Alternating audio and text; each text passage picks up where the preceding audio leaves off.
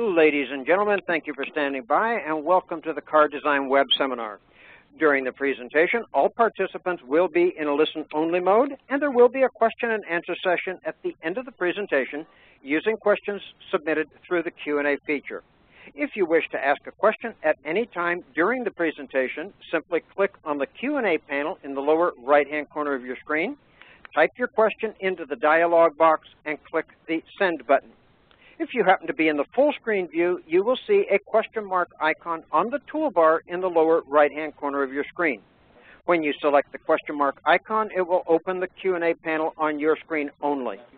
We do ask that you please address your questions to all panelists. This is the default setting, and your questions will be visible to all of the presenters, but will not be visible to other participants.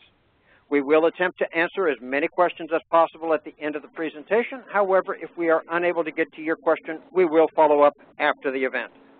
As a reminder, today's session is being recorded for replay purposes, and with that, I would like to introduce your first speaker for today, Paula Hilditch. Paula, please go ahead. Thank you, John. So welcome to the first webinar for the Pilkington Vehicle Design Awards at the Royal College of Art in London. Today we're going to be announcing and introducing this year's winners, and they'll be giving a brief overview of their designs, and then we'd welcome any questions.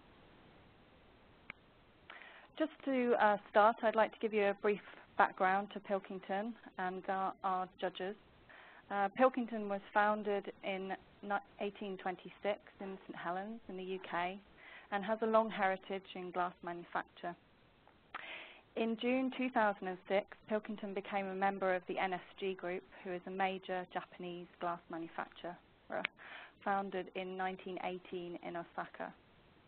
NSG and Pilkington had technical collaboration since the 1980s, and the merger of the two groups has resulted in a global-wide organization incorporating businesses supplying glass for buildings, for vehicles, and for specialty applications. Today, the Pilkington Automotive business is a supplier to all major vehicle manufacturers, and glass is used as a key vehicle component and styling feature. Okay, this year is the 23rd consecutive year of the awards, and there are 2 awards which are based on the students' final year projects. And these are awarded to students with the best overall design concept and also for the best use of glazing. There are additionally 2 commendations.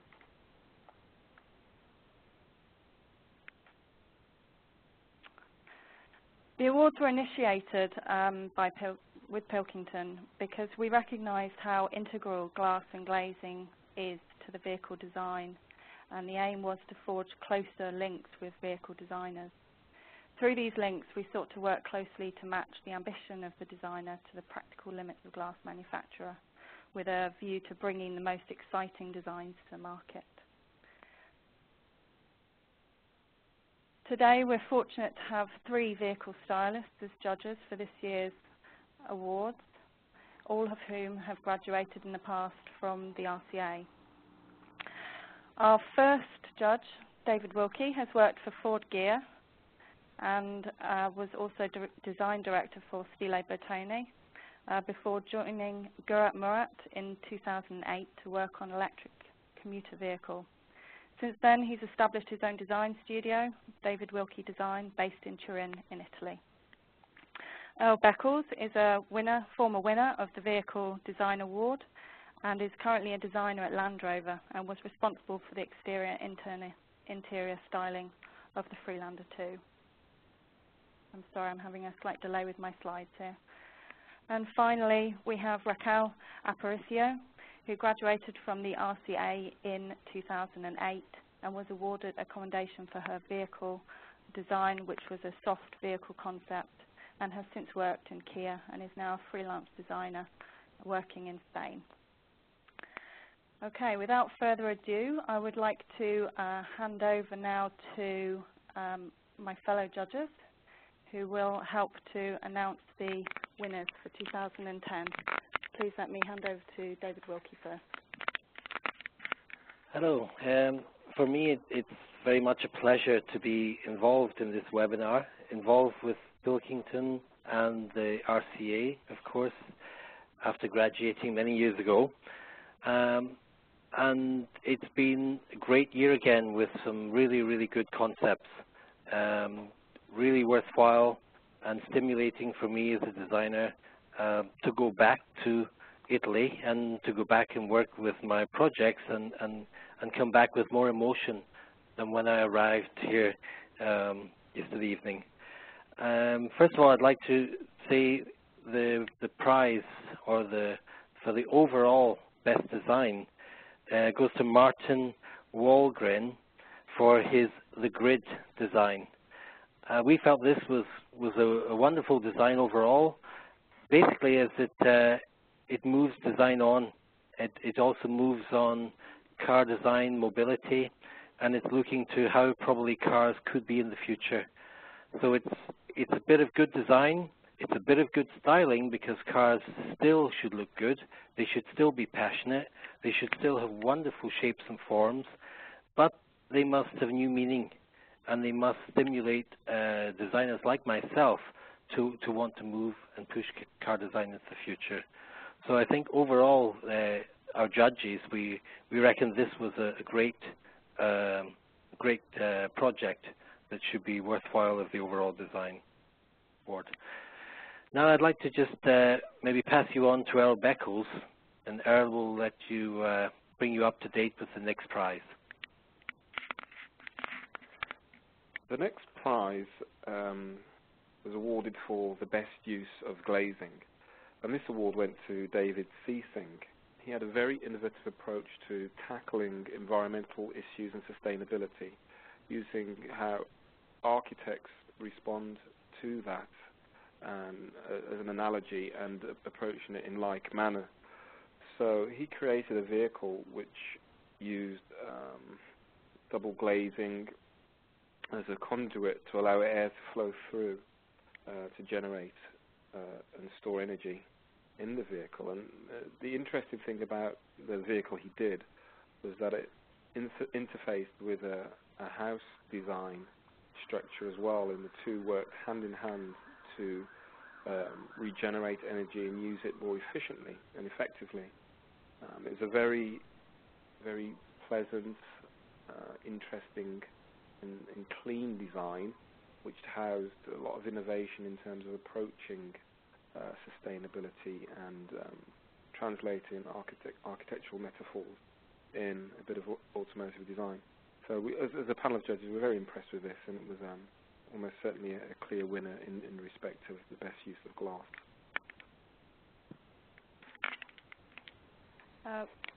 We also had two commendations which were awarded to Mika Heikkinen for the best use of glass, and also for Dalibor Pantacek for his best overall design interpretation commendation. So we're now going to hand over to David Wilkie to say a few words about his design. David. Hello. My design is basically being kicked off by my personal interest into architecture, and by the chance to work together hand in hand with the architects at Rogers, Thurkharbour and Partners, who've been giving feedback and testing the feasibility of my thinking.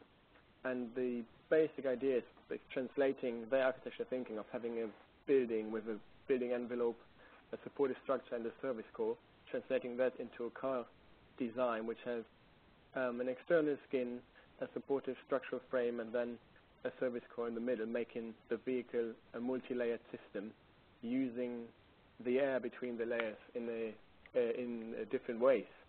The main ways the air is used is basically that the air intakes in the front and rear of the car can be closed down to use waste heat from the engines and the battery rising into the shell of the car to heat the car up, and when the air intakes open up, the air starts flowing through the car, cooling the vehicle down, automatically adjusting the climate of the vehicle.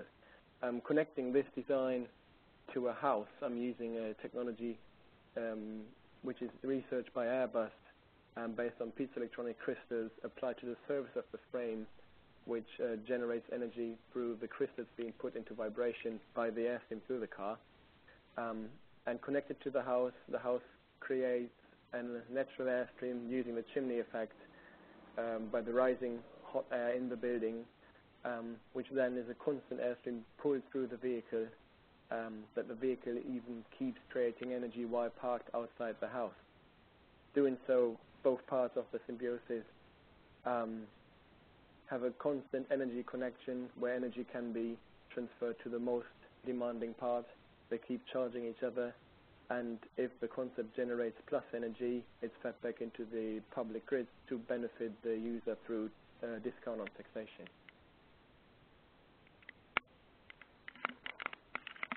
Thank you, David.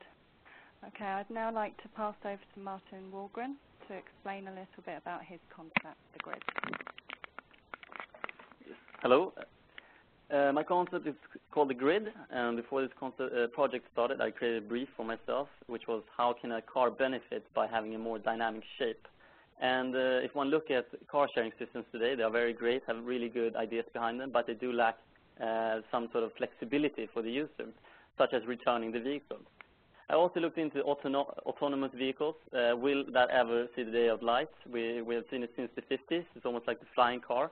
And but we see tendencies today that it will come true. And I apply this to a car sharing system. And then also how would the architecture of the vehicle itself change when you remove the humans and move engines and some technicalities to the wheels.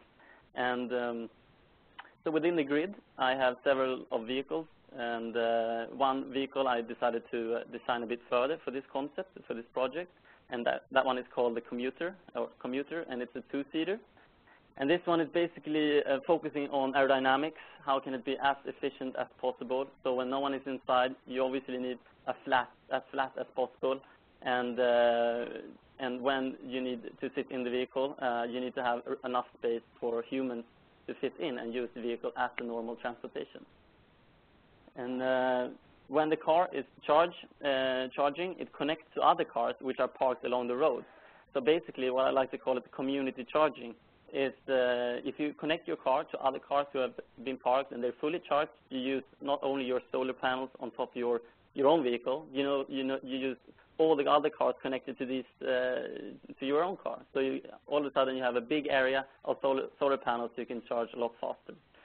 And the form language is inspired by a Swedish artist and how she can freely design ceramic sculptures. And that's a freedom that I think, beyond, thanks to new technologies, we can use this freedom a lot more in automotive design. Thank you very much. Thank you, Marten.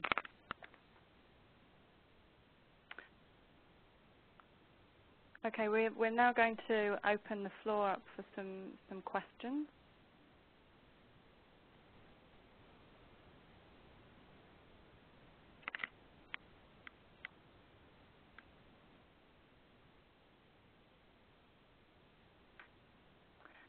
Okay, I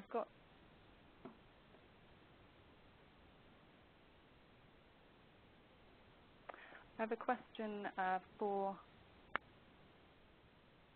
Marten about his design.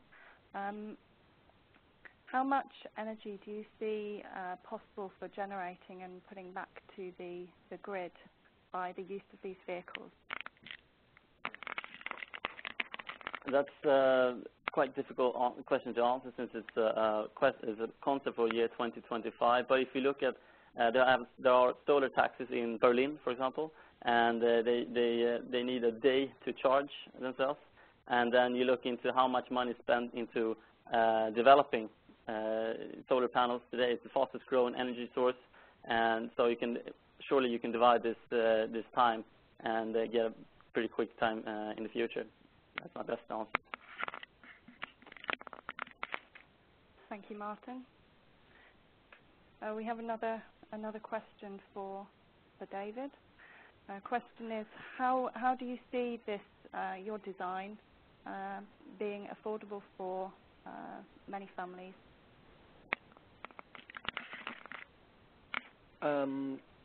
Obviously, most of the technologies I am using are in research and applied in a very small scale so far. So put to production now or as soon as possible will be quite expensive product. But I think in future, with these technologies becoming more common, of common use, it's going to be a much cheaper product. And the concept is rethinking ownership models at the same time, making the vehicle more affordable for people. So it's meant to come with the house itself. So you're not owning the car yourself, but when you're renting into one of these buildings, the use of the car comes with the house, and you're only paying when you actually use the car and use energy from the system.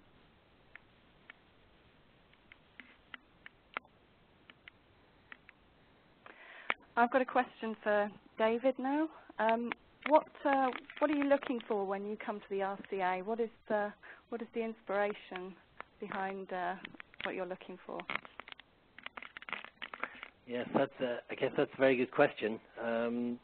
I think in one sense, I'm looking for the unexpected. I'm looking for things that I've never really seen before. I'm looking for signposts that will kind of shake me up and make me think, wow, I'd never really thought of that. I'd never seen this.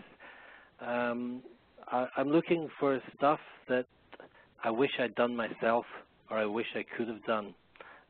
Many of the young kids and young students nowadays have a grasp on technology, have a grasp on what's happening and what's going to happen in the future that I need to be as an experienced designer in touch with. So when I come to the RCA, I think my biggest thing is to be impressed and to be stimulated by fresh ideas.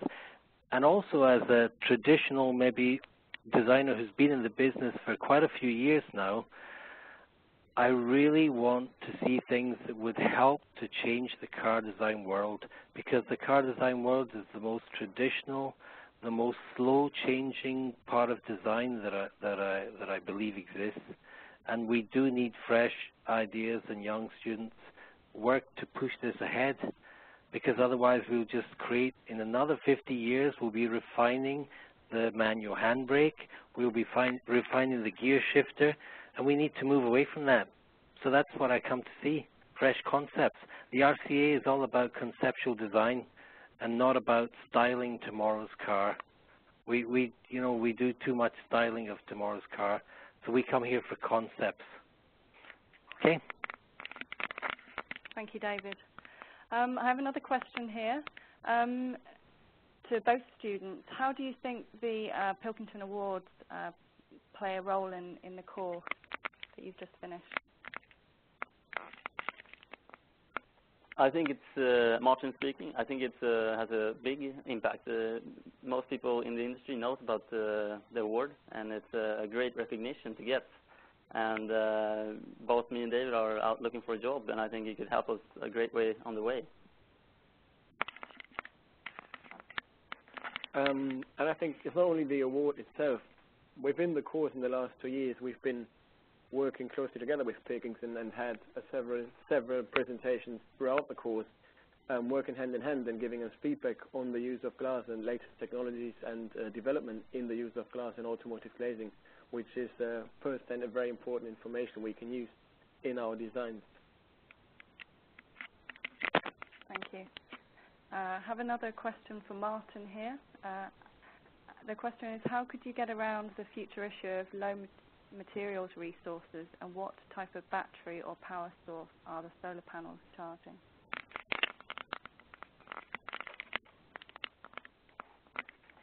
I guess it's battery. You can look into it. It's a sort of a futuristic concept. We're looking at 20 years from now. So whatever is most efficient out there, you can imagine that, and you can also imagine how much money is going into developing this. And I truly see a great future for the solar panels. It's really the way to go. They are doing research about how to integrate this into paint, into glass, into anything you can, just to get a big area as possible to charge your cars or houses or anything really. Okay, we have a question for Earl now. The question is, how has the course evolved since you won the award in 1998? Well, in 1998, the computer was invented and we were using it, so nothing's changed there. But the level and the depth of detail which the students go into, and very multi-layered models which they make. I mean, there were see-through models back then, but there's just kind of a whole other level in terms of animation and visualization. That's kind of changed sort of the quality and the detail of what gets presented. However, the thinking, the depth of thinking is still the same, but the students today have different sociological, environmental issues to consider in terms of their thinking. So it's good to see that's changed, because it shows that the course is being relevant to the current needs and social trends and issues. So it's developing in a good way, not a negative way at all. So yeah, it's very, very impressive.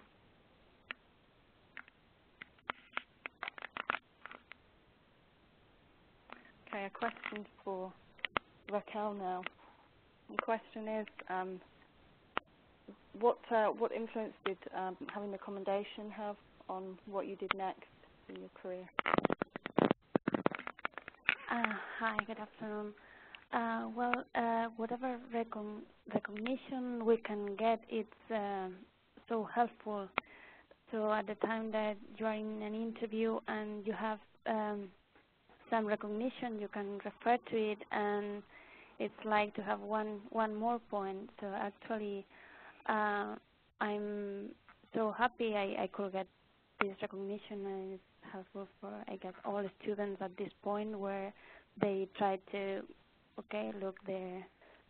find their place at the industry. Thank you, Raquel. Okay, a question here in terms of how much time did the students have to work on the concepts, and how many participants, and was there an engineering requirement or constraint to the students needed in terms of their design? Martin? Well, considering the time, how much time we spent on the project, usually it's called a year project, a final year project. This year, however, it was a half-year project, so we started around Christmas, and working on concepts, variations of designs, and obviously you have to refine this and then go into building a more physical shape, and from that on finalizing your project and design. And David, you want to?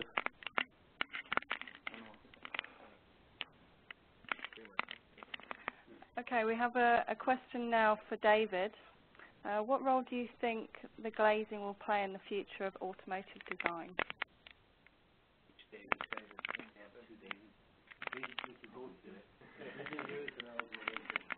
Okay.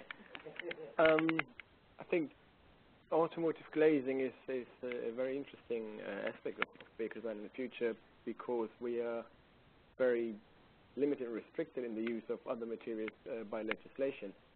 There's a great number of other materials which could be used, but the safety issues are so high that there's still certain areas on the car, especially in the front and the sides, where we have to use glass, and it's worth looking into glass and future ways to manufacture and work with glass to improve the design. And of course, it is by legislation, it's a part of the car. Can I add a little bit to this? Yeah, for my part in this, I also feel that glass is, I guess, fundamental. Glass has always been used in car designs from the very beginning. And as you can see in architecture, glass is used to give the impression of lightness and transparency. And if we can use glass in car design in a structural way and get glass to work as a structural element, it's possible to still use it. And you can see the trend that's happening. There is more and more and more glazed areas coming out in the cars today. It's been used in unusual ways. So there's definitely a future in the use of glass. It's just to do it in a way that it's practical and also lightweight. So obviously the glass manufacturers, Pilkington, have to work really hard to get the glass to work. And the designers have to work hard to use it to its best. Thank you, David. And David? The next question we have is, as both Marten and David are currently looking for jobs, are they confident or anxious about finding design jobs in the current market? Are they likely to be more opportunities in China and India than in the US or Europe? Obviously, with just finishing our master's degree and presenting our final year projects today, we are both looking for jobs and places to work in the future. But I think we are both very, very confident about our future prospects, as the RCA was a very good experience in the last 2 years and gave us what we need to hopefully succeed in future in car industry. And obviously we are pretty open to go anywhere in the world, and with markets like China and India, which are big future markets with big possibilities and fast developing, being a big competitor to the European and US market, there might certainly be some interesting opportunities in China or India. But obviously also very interesting for us to work in the US and Europe, especially with slowly coming over the recession, which was much worse last year, and companies actually start hiring again, is a very interesting time for us.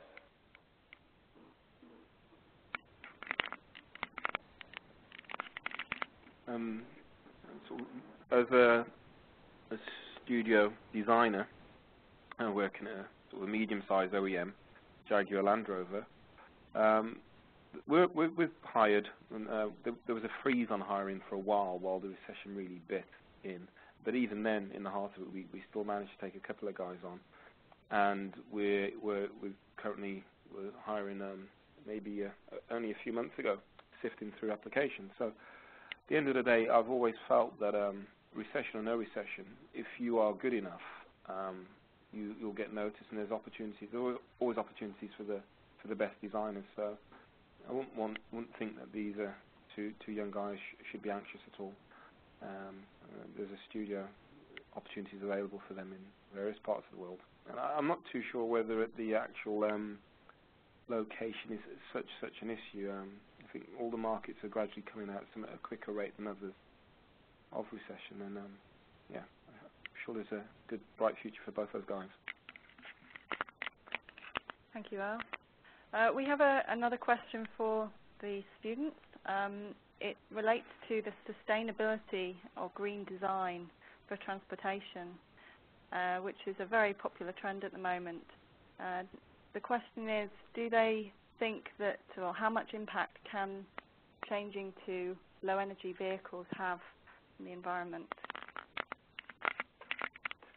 Marten speaking. I think we come to a point where thinking green and ecological about the environment is just as you have to incorporate that in every project, just like you think about ergonomics and aerodynamics. It's just something that needs to be part of it, no matter what you plan to do. So, which is a very good thing, and I think we'll see more of that in the future. And obviously it's a big trend, but I think it's not a trend that will die out. I think we'll see it's a change that will continue and become the normal within designing. At least I hope that's the reason. Okay, thank you very much, Marten. David, would you like to add anything to those comments?